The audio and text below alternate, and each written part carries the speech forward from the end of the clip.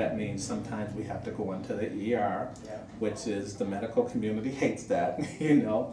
But that's now what I'm really about, is the kind of the prevention and trying to prevent things from getting to that point. I think that I'm definitely in the right place.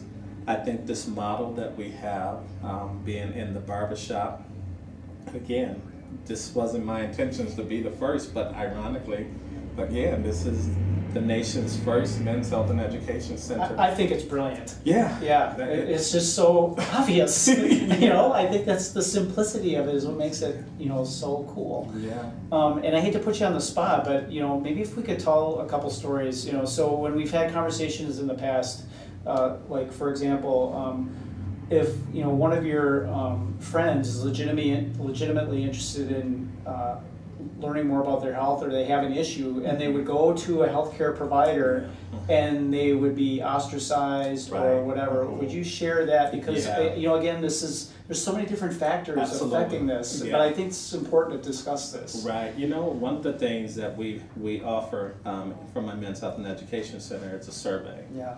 And the survey, just a series of questions, but I'm so glad that Dr. Zapata helped me design this survey.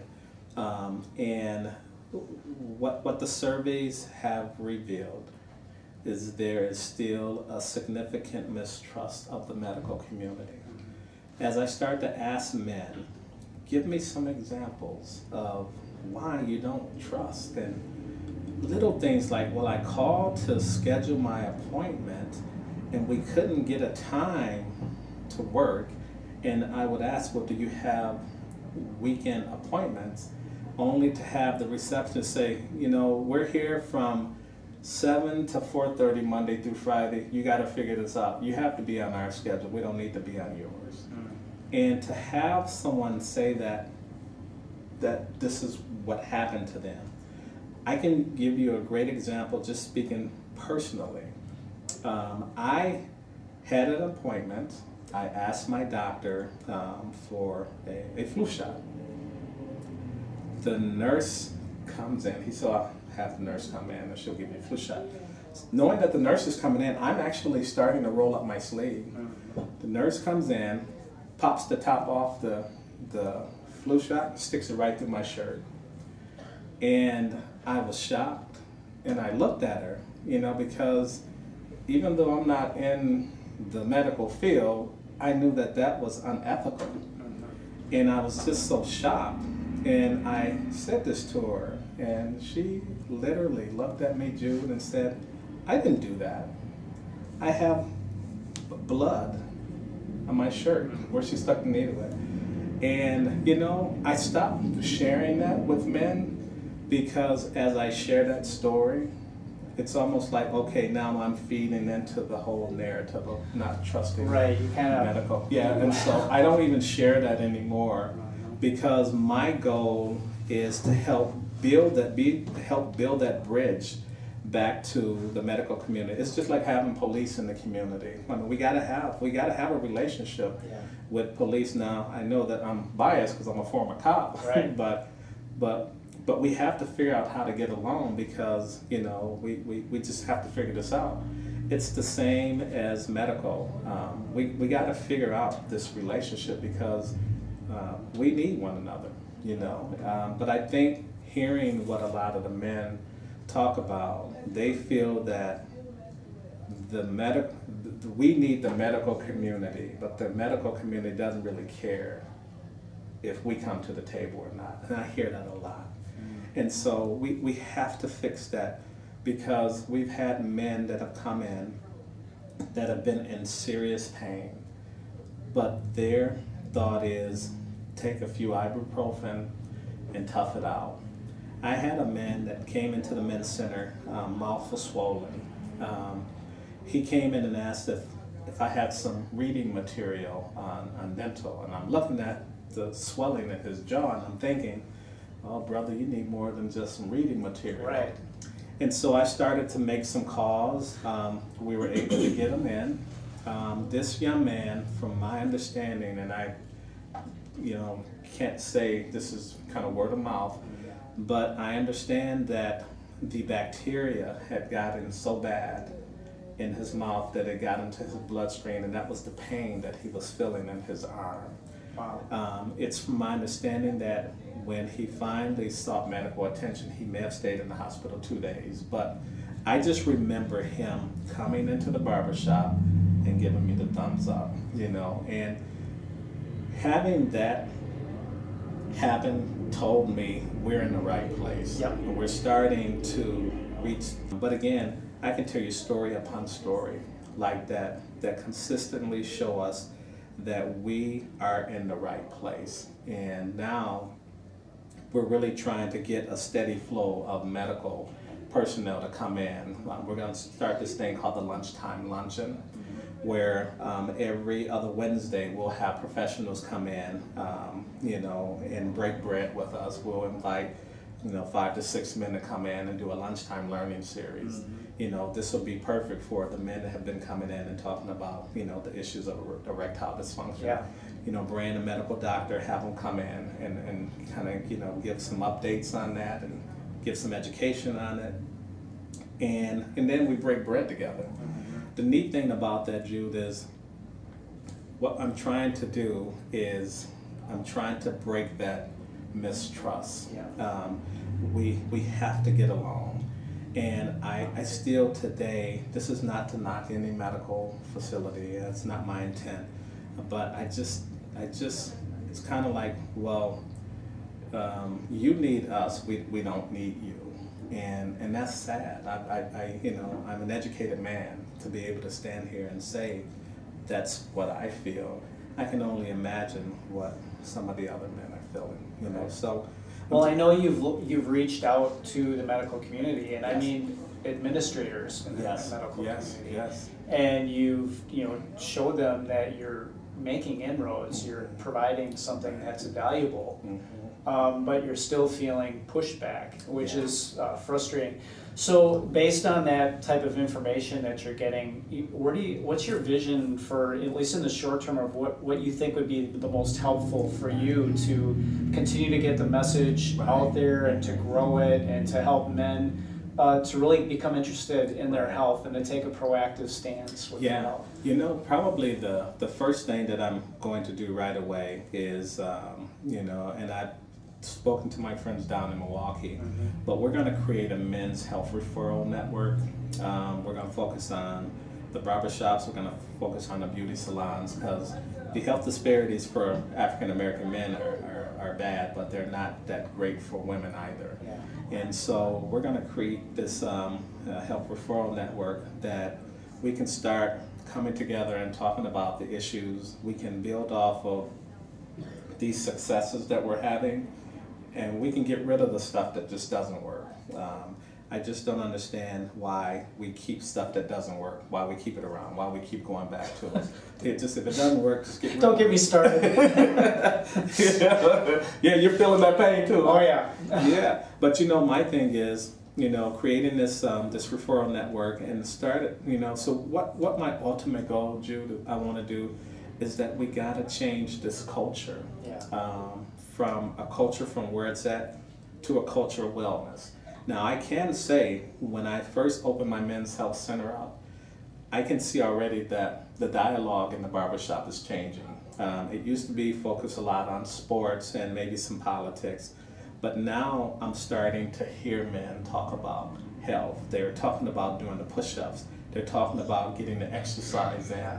And so we're slowly changing that culture. And that's the part that I'm most excited about. I really believe that the model that we created, I think this can be a model for the nation, because you can pick my men's health and education center up and pick the barbershop and sit it in any community. And I think you will start to have those results. And I feel very strongly about it. I'm praying like crazy that this can really come together. But ultimately, what we want to do is we want to become a satellite clinic for one of the medical facilities. We believe that of the number of men that we see each and every week, I believe we hit a home run with this.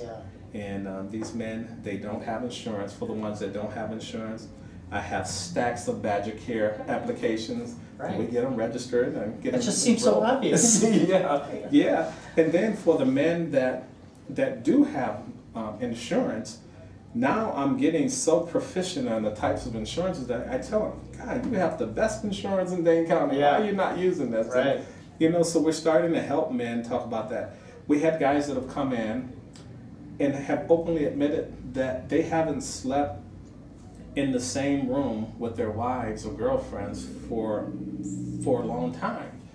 And so I talk with them about a sleep study because they're sore. And most of these guys have never heard of a sleep study. Yeah. One guy literally made the call before he left the office and got him a sleep study schedule, and well, it need to be a referral. And then they finally told him exactly when he can anticipate getting this sleep study going. The last time he had came in, he was very happy because they said that he doesn't have sleep apnea, but they were highly encouraging him to lose weight because they said his neck was really thick, you know, and I'm not a medical person. Sure. But they were encouraging him, but he was at least happy to know that, for one, he didn't have sleep apnea because I gave him health education material on it. Yeah. And he read through it, and it can be kind of frightening to read it. Yep. We had another guy that actually did the sleep study, and he does have sleep apnea. And so he was asking me about the CPAP machine, and I told him, I said, you know, I've had a CPAP machine that I've used 1 year. Next year I don't have to use it, you know, and the fact is, because sometimes I get lazy and get a little carried away with my fitness and nutrition, then I have to use it again. Yeah. But what I told him, that there's no shame in using a CPAP machine. We had another guy that his girlfriend told him that you should talk to your doctor because I counted last night and I think you stopped breathing for 18 seconds. Wow. Yeah. And so he asked me about that. And I said, well, did you take her serious? Because the fact that he came to talk to me about it was like seeking a second opinion. And that's like, you know, I don't think you need a second opinion on that. You should be pretty good information. Yeah. And, you know, but the fact that these are the conversations that we're having. And you know, what I can say is that, yes, men do want to talk about their health. It just has to be the right setting. And I think that's what we provide. Yeah. And having visited the clinic too, what is really cool to see is that these adult men who bring their children in are modeling behavior that, you know, is being a parent, you know, it's always what's seen rather than what's, you know, spoken that seems to stick. And you've provided a venue for them to see that. Right. But it's not intimidating. You know, it's open, and like you said, it's friendly and it's welcome, and people are having conversations that may not even had before. Yeah. And Jude, the biggest difference is this is a space of their own. And there's times when guys in the barbershop get really loud. One of the barbers will come over and close my door. And I tell them, no, keep the door open. This is their space. This is the barbershop. And, you know, and they smile, you know. But the number one thing that I want to do now is I'm really working to find a grant in the community because I want to get all the barbers trained to be health ambassadors. They have such a great relationship with all of their clientele. They can tell you any and everything about each and every one. And so we want to capitalize off that, you know, to help the barbers become health ambassadors so that they can pick up on certain things that they observe, you know. Sometimes you may have a clientele that doing a simple, you know, 10-minute haircut, they fall asleep. You can address that, you can talk about that. You know, people talk about, hey, you know, I'm getting this strange coloring on my fingernails, you know. Be able, so what we're now hearing is the barbers, some of them don't want to touch that. They said, oh, go talk to Aaron. You know, but it's still great to know that we are having such an impact. Yeah. And the sad thing about this is that our elected officials have no idea what we're doing out there, and this could be the game changer, you know. And I'm hoping that at some point someone will really do a serious evaluation on what we're doing, because I think this is the model. Yeah. It's very grassroots. It's very very grounded in lifestyle, where that's already in place. Right. It's not like you have to create anything. That's correct. It's just the way people are doing their lives, you know. And again, I just can't say it enough. You know, it's the brilliance is in the simplicity of it. Yeah, right. It really is. And you know, it just took clicking that one domino, and now you're starting to have an effect that's becoming broader, and not just within this city or this county, but you're talking about Milwaukee and nationwide, and I'm very excited about this for you, and the possibilities that go along with it. So. I can't wait to see it flourish and grow, and whatever I can do to support you and help you with that, I'm all in. Man, I appreciate it. And like I say, Jude, I'm not trying to toot your horn or anything. You have been such an influence. And, it's kind of like how you touch people. And, you may touch somebody that may go and touch somebody else, and that person will touch. I don't think, and I know that this is just your mannerism and just laid back, but when I say a lot of this began with you giving me confidence, I can't underestimate that. I literally believe, had there not been an Ironman, I'm not sure I would be doing this. I probably would be on a different path doing something else. But I'm almost confident that I wouldn't be doing this, and so this is when you kind of look at the whole picture, and yeah, man, you're part of that. You helped to make this happen, and again, just giving us the confidence. I don't know what your other clientele. I know Ramona. She's pretty happy with it. Probably shouldn't be talking about that because that's supposed to be confidential. But more than anything, I'm looking forward to taking on that Ironman again next year. I'm really focused on building that base that you often talked about, so that when I approach you and I'm ready to do the training, I'm going to take it serious. I want to do one more Ironman, and then that's it. I just someone told me that you're not a true Ironman until you get that second one under your belt. I don't know why they told me that, but so the one-upsmanship of a sportsman. right. Yeah. But no, I definitely want to do one more. Then I think I'll resign to doing the halves and then the sprints. But I got to get one more, because I still remember that feeling that I had when I crossed the finish line, and I got to taste that one more time. Well, you're a man who walks his talk, and so I'm so happy for you, and I appreciate you. So. Make sure to check out their clinic. I'll be sure to put the websites up for both Rebalanced Life and for the hair salon, because they are linked together. And again, anything that you've seen in this message that you think is worthy to be sent along, please pass this on to other people. Feel free to get in contact with Aaron. He'd love to talk to you if you feel like there's a way to make this an even better and broader idea. So thanks. We'll catch up with you guys again soon.